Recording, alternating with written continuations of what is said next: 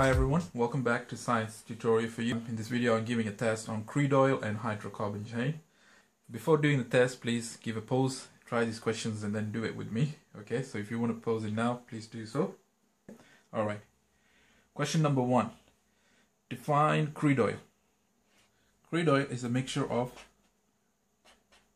different hydrocarbon chains. Question B. Define hydrocarbon. Hydrocarbon is a compound containing hydrogen and carbon atoms only.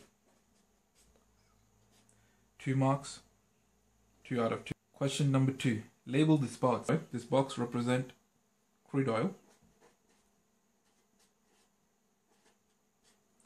And inside the crude oil we have hydrocarbon chain. 2 points over here, so 2 out of 2. Question number 3. What will happen to these properties if hydrocarbon chain length is increased? Now, if the length increases, boiling point increases. Now, viscosity. Viscosity means how thick they are.